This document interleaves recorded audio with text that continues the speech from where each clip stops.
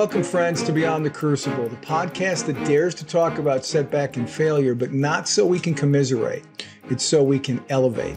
I'm Gary Schneeberger, the co-host of the show, and our mission today is to offer you the hope that your crucible experiences, those tragedies and challenges you faced or are facing at this moment, don't define you. They refine you. They didn't happen to you. They happened for you.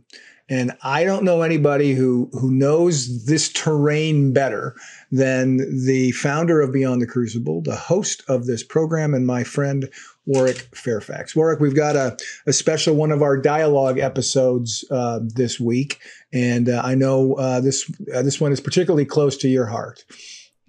Absolutely. This is going to be a fun one and very compelling topic we're going to be talking about today. And this episode, listener, is one of the what we're calling the series within the show that we do. And this is and the name of that series is Stories from the Book Beyond the Crucible, which is Warwick's Wall Street Journal bestseller released in 2022. And it's an important book, folks, because without that book, there wouldn't be a Beyond the Crucible, which initially was called Crucible Leadership. And then we changed, we reassessed the brand, and now we're Beyond the Crucible. So without that book, which Warwick started and led him to found what is now Beyond the Crucible, we wouldn't even be here. So that's how important the book is. And what we're doing each month, because Warwick spent a lot of time working on that book, and yes, part of it is his story, but part of it is also the stories of others who've been through crucibles and how they bounced back to a life of significance. And so what we're doing here once a month is we're taking one of the stories about one of the people that Warwick talks about, writes about in the book, and we're unpacking it a little bit to take one lesson that you can take to apply to your own journey moving beyond your crucible. And this month, we are going to look at William Wilberforce and what he can teach us about self-sacrifice. So, Warwick, who was William Wilberforce? Well, Gary, that is a good question. William Wilberforce is definitely one of my heroes. He is most famous for abolishing the slave trade in Great Britain, and it was pretty much to consume his whole life. It was a very big challenge. The slave trade pulled in the equivalent of millions, if not billions, worth of pounds. So anytime you're doing something that's going to have a huge impact on the economy and moneyed interests, it's going to be a challenge. People tend to vote with their wallets versus morality. Sad, but true. So this was almost an impossible task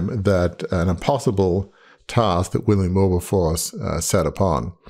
But just a bit of background on who he was. He was born in England in 1759. He went to college at Cambridge University.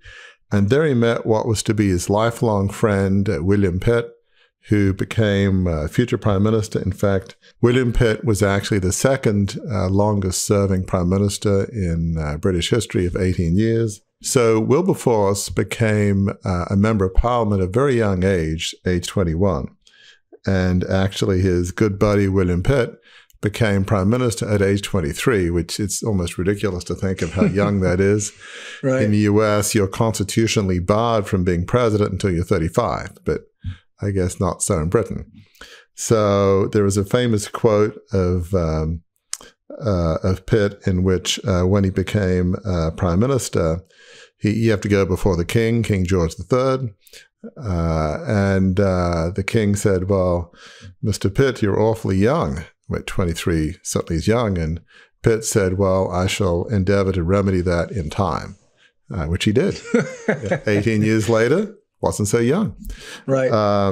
Anyway, they were best of friends. And, Wilberforce, if there was a high school yearbook, he would be most likely to succeed.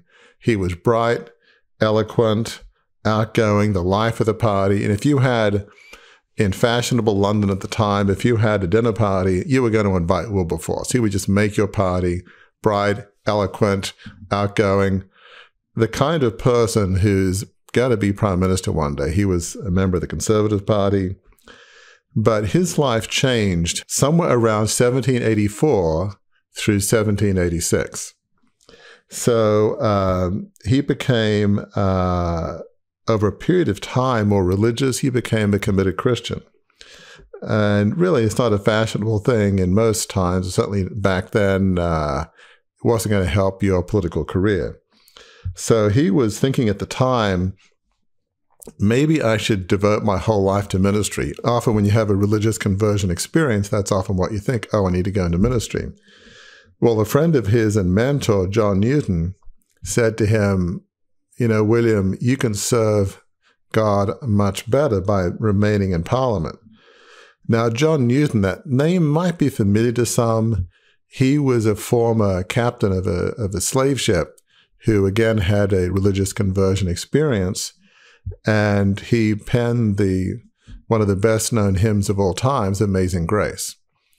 And really, when you think about that hymn, it's John Newton thinking, I'm the most wretched person.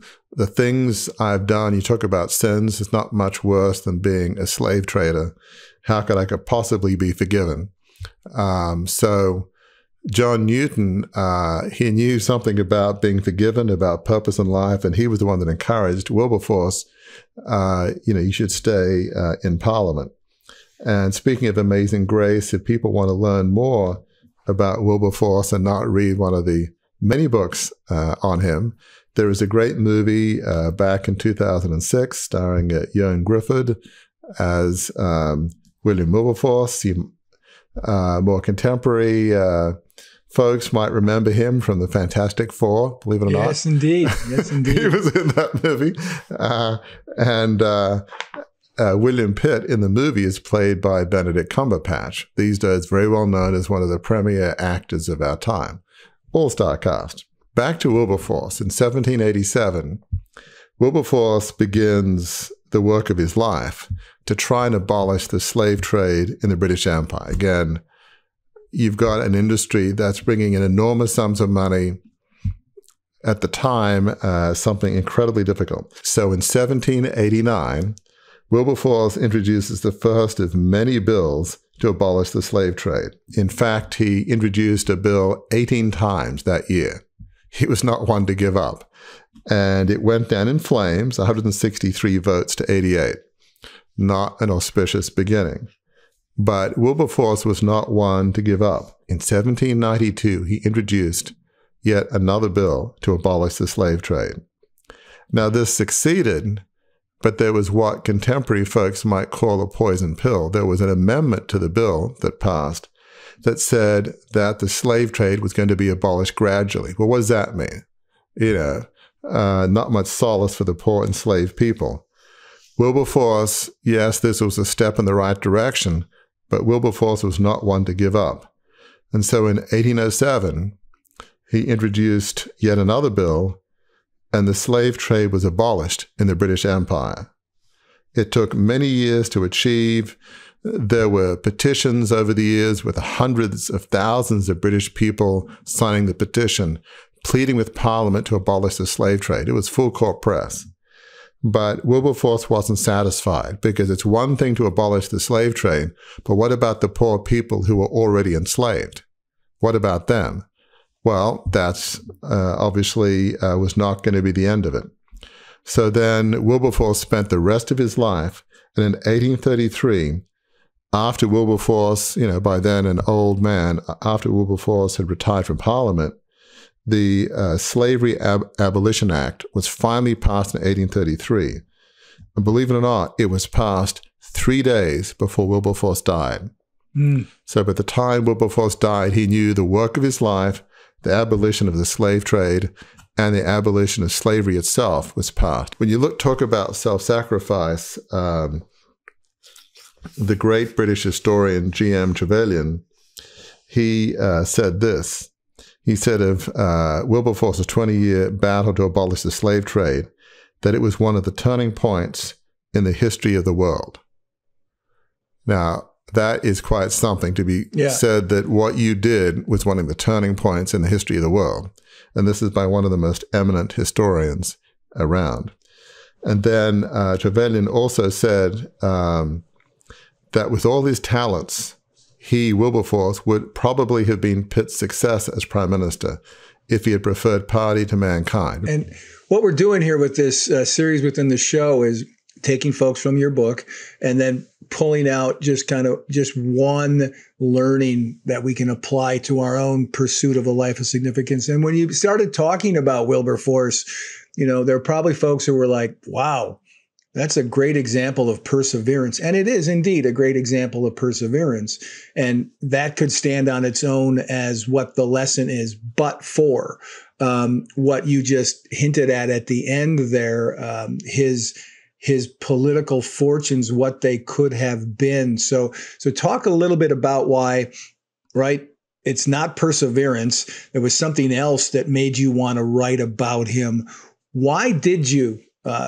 You respect him. You're intrigued by his story, but there's a reason why you put him in your book, Crucible Leadership. Why was that? Wilberforce was definitely somebody that really did do the right thing no matter what. He was most likely to succeed, I think, in those early years in Parliament, very well liked. But once he had, I think, what he would term a religious conversion and became a committed Christian, by devoting his whole life to abolishing the slave trade and slavery, the arc of his life changed. He was certainly respected by many in the country and even respected by his adversaries, but he was a lightning rod. He was going against the moneyed interests of the country. He was ruffling feathers. Even though he engaged in debate in a polite way, he never attacked people personally. He just advocated for what he believed in. It really appealed to people's better angels, to their underlying morality versus the pocketbook. But by doing all of this, even though I'm sure a lot of people still respected him, there was no way he was going to be prime minister. Right. He's not going to unite the factions of the party as we hear in modern day language. I mean, yes, you would have some people in Parliament that were people of faith, people of morality and conviction, that it would have they would have supported him no matter what. But basically, the short story is, by deciding to make his whole life about abolishing the slave trade and slavery, it meant the chances of him being prime minister, I don't know if it went to zero, but probably pretty close. He was too controversial a figure, too much of a lightning rod. It wasn't going to happen. And he knew that. It wasn't like he didn't know what he was doing. He was a smart man, but for him, his beliefs, his values, this cause, I mean, what greater cause can you imagine, certainly at the time, of abolishing the slave trade and slavery? Right. I mean, it's hard to think of anything that was more morally indispensable, more morally reprehensible than the existence of slavery and the slave trade. This was going to be his cause, but he sacrificed his career, his self-interest, for a higher purpose. And that's something, it was an enormous cost, probably certainly had consequences on his health. And it's easy to look back when something is accomplished and saying, wow, look at what he did. But this was no sure thing. Right. This went against, massive amounts of money and moneyed interests. And I'm sure there were years where friends would have said, give it up. It's ruining your health. It's destroying your career. You're not going to win this. There's too much against this. Money's going to beat morality any day. That's what a lot of people would have said back then. Money versus morality, it's not close. Money always wins. Right. And it often does. But somehow it's like he didn't really care. Sure, people know Wilberforce now, but at the time, he wasn't thinking that. He's thinking, look, I may go down in flames, but it's not the point. I will try with my last dying breath to abolish the slave trade and abolish slavery. And that's what I really admire about him. It wasn't about getting his name in lights or history. It was doing the right thing, even though it was a death knell to his political career. Right. And here's a quote I pulled. I pulled a quote from him that dovetails very nicely in what you just said. He said this: "To live our lives and miss that great purpose we were designed to accomplish is truly a sin. It is inconceivable that we could be bored in a world with so much wrong to tackle, so much ignorance to reach, and so much misery we could alleviate." And this man, it's important to note, is a politician, folks. I mean, that to me is one of the most amazing things about this story, is that he wasn't a Freemason who self-sacrificed. This is a guy, he's a politician who self-sacrificed. And we know from our own experience, both what we know historically and what we see perhaps day to day, that may not be the first impulse of some politicians, right? So that makes it, to me, even more laudatory what he did, because of the position he was in, where he could have really, right, grabbed power. And he didn't want power, he wanted impact, right? Exactly. It's really, the power of a life of integrity, the power of a life of self-sacrifice, of being committed to the cause, not his self-interest. Yes, in one sense, he was born for this role. It was certainly, we talk about God-given callings, it was certainly a calling on his life, the purpose of his life. You had friends around him like, the great John Newton, who, as we said, wrote that wonderful hymn, Amazing Grace. They realized this was a man of intelligence and eloquence who was well liked in Parliament. Who better than William Wilberforce to lead the fight to abolish the slave trade and abolish slavery? His is a remarkable story, and surely I can't think of too many higher purposes than this, but he did indeed sacrifice his career and his self-interest, which, as you rightly say, Gary, politicians, irrespective of their political beliefs, rarely seem to sacrifice their career for what they believe in. It just seems all too rare. Right. And that's one of the reasons why this story resonates so much through the ages, and it resonates right now as we're talking about it. But, right, not many of us are going to find ourselves in a situation like Wilberforce did, right? So listeners may be wondering, how is the example that you've just unpacked, how is the example of his life, the self-sacrifice that he summoned, that he lived out, how is that example relevant to us today? Yeah, it's a good question. I think of, just to start with talking about self-sacrifice, the Oxford English Dictionary defines self-sacrifice as being willing to give up your own interest in order to help others or advance a cause. And so when you think of our own lives, we might think, well, we're not William Wilberforce. We're not giving up our life to abolish the slave trade. How could we ever do something that impressive, that grand, that something that will change the world? But I think for each of us in our own lives, we have choices in our families, friends, neighborhood, in our career. And certainly there are times in which if we ignore our deeply held values and beliefs, it can be better for our career. Just turn a blind eye to that kind of deal. It's not illegal. Oh, sure, it's unethical, but okay, who cares about ethics? So long as we don't break the law, or at least if we break the law, let's just make sure we don't get found out. And that's really where the line is for some people in business. And you might say, well, I'm not willing to do that. Or if you're not going to play ball, maybe you'll be fired, or maybe you'll just be sidelined. You won't get that promotion. That's often a real cost in life. If we make a decision that in our marriages, with our lives, communities, especially in our careers, that we are going to live in light of our deeply held values and beliefs, that is very likely to have a cost. And it could well be limiting on the money that we will earn and, our careers. So you don't have to be religious necessarily to take this approach. If you live in light of your deeply held values and beliefs, you're just going to be seen often as some person that's holier than thou, or just I don't know, on a crusade for something, you know, it's not something that's going to win you a popularity contest most of the time, or certainly not all of the time. So, you know, living in light of your deeply held values and beliefs, it's certainly quite possible that that will entail a life of self-sacrifice, which is not necessarily what you try to do. You're not trying to be some martyr, but it's certainly not a way to win a popularity contest. But ultimately, at the end of the day, we talk a lot about legacy and, you know, at your funeral, what's going to be said. Typically at your funeral, as we've often discussed, it's not going to be said, well, so-and-so was worth X millions of dollars, or they did this, that, and the other, and they were head of this company or this organization. It's going to be who you are or who you were as a person.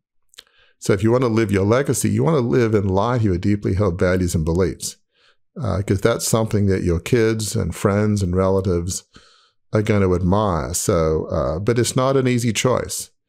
Day to day, living for your values and beliefs and not career self-interest, that will very often entail self-sacrifice, even if that's not what you're intending. Right. And I mean, just talking about this brought to mind something that happened for me along these very lines, and it wasn't way up there with what Wilberforce did, but I was editorial page editor of a newspaper in Palm Springs, California. And it was time to endorse certain candidates and ballot initiatives. And my moral compass was set to a place where I would not have felt right about writing an editorial about endorsing this ballot initiative. So I had to make the decision in my head and my heart that if that was the vote that the editorial board took, and sometimes, you know, as you certainly well know, Warwick, from your newspaper experience, sometimes you got an editorial board of 5 people and something can pass on a 1-4 vote because the one is the publisher who says, I want to do that. I had to make the determination, and it was scary. It was not easy to do, but to say my values, my morality, what I stand for is more important than this job. And if my saying, nope, I'm not going to write that editorial, I can't do it, it's going to cost me my job, so be it. As it turns out, that didn't have to happen because we actually voted the other way as a board, and it was all fine. So, but I went through that exercise, and I can tell you, and the movie Amazing Grace does a good job of what Wilberforce went through. It's not an easy process. You have to constantly recommit yourself to your values to be able to walk this out, especially for any period of time. So that is one of the takeaways I get from this, Warwick. Listeners are I'm sure interested in what are your takeaways from the story of William Wilberforce, not only as you described here, as you wrote in your book, and as you've studied for much of your life. Yeah, Gary, I mean, that example you gave is such a very good example. When you went into that editorial meeting, you didn't know the way folks were going to vote, the way the publisher was going to go. So that's typically happens. You're making a moral decision that I am not going to, I cannot write the editorial, and if that means I get fired, so be it. And it's not like, oh, if I get fired, no big deal. I got plenty of financial cushion. I mean, I'm sure you were like most people that this is going to be a big deal and have significant consequences if you were going to be fired. And so, just because the outcome worked out doesn't denigrate what you're saying, because you didn't know that was going to happen. Right. You had no reason to believe that they would say, oh, well done, Gary. Good for you standing for your moral principles. Well done. In fact, we'll give you a raise and a promotion. Yeah. I mean, that's not the way it works typically. And so that's really a good example from real life. When I think about Wilberforce, one of the things we talk all the time on Beyond the Crucible is that life should be about leading a life of significance, a life on purpose dedicated to serving others. It's hard to think of too many people that led a life of significance more than William Wilberforce. I mean, being involved your whole life, abolishing the slave trade and abolishing slavery clearly, by anybody's definition, that is a life on purpose, a life of significance dedicated to serving others. That kind of legacy, his kids, grandkids, really the people of Britain, people of the world would respect. This is before, obviously, slavery was abolished in the U.S., which happened in the Civil War. It was before the slave trade was abolished in the United States. It was really, one of the first places that this was ever done. He was doing something that was a pioneer. So, to me, one of the takeaways is doing the right thing no matter what, living in light of your values and your deeply held beliefs. That, to me, is what life should be about. So I think Wilberforce is a great model for us in terms of doing the right thing no matter what, living in light of your values and beliefs. And in that sense, living a life of self-sacrifice. You live in light of your values and beliefs. It will often mean that you'll be called to lead a life of self-sacrifice because you typically won't win a popularity contest. It won't be good for your career in most cases. But at the end of the day, you got to look at yourself in the mirror. You got to think of what those who admire you and love you think. And, you want to be able to respect yourself. You want to think, well, whether I won or lost, I lived in light of my most deeply held values and beliefs. And I think at that point, you can respect yourself and in some ways, believe in yourself and think, okay, I lived a life that I can be proud of. I lived a well-lived life. And ultimately, on our deathbed, we want to feel like that we can respect ourselves and that we lived a life that we, in some small way, can be proud of. To me, that's a huge part of what life's about. Yep. As you've sort of landed the plane there, thought pops in my mind. We talk a lot at Beyond the Crucible about how crucibles change the trajectory of your life. We often don't focus, though, on the other side of that.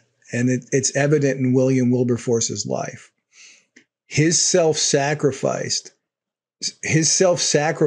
changed the trajectory of humankind. I love what you said there, Gary, because in one sense, sometimes doing the right thing creates its own crucible, creates its own life of self-sacrifice. And by William Wilberforce standing up for enslaved people and spending his life trying to abolish the slave trade and slavery, there were times in which he was not very popular. He was pilloried. He was scorned. You watch the movie on Amazing Grace, you'll see plenty of scenes in which life is not easy and people are saying, give it up. It's frustrating. He's losing that first year that he introduced that first bill to abolish the slave trade. He brought it up 18 times, failed each one of them. That must have been soul crushing. So sometimes when you stand up for what's right, it might lead to a life of self-sacrifice, and you might bring a crucible on yourself. But this kind of crucible is one I think Wilberforce would say, I'd do it again. If me going through a crucible of years of trying to abolish the slave trade, if that succeeds, it's worth it. And he would probably say, what I'm going through pales into insignificance compared to the crucible of those enslaved people who were on those slave ships and in slavery. Sometimes doing the right thing can bring a crucible on. And we're not about saying, oh, please, bring crucibles on yourself. But in this particular case, if doing the right thing brings a crucible on yourself, I think you might well say, I'm willing to make that sacrifice. I'm willing to make that choice. Now that's the plane on the ground at the runway. That'll wrap up our second series within the show on stories from the book, Crucible Leadership. We'll turn the page next month to another story to help you turn the page and move beyond your crucible to lead a life of significance. See you next week. If you enjoyed this episode, learned something from it, we invite you to engage more deeply with those of us at Beyond the Crucible. Visit our website, beyondthecrucible.com, to explore a plethora of offerings to help you transform what's been broken into breakthrough. A great place to start? Our free online assessment, which will help you pinpoint where you are on your journey beyond your crucible and to chart a course forward. See you next week.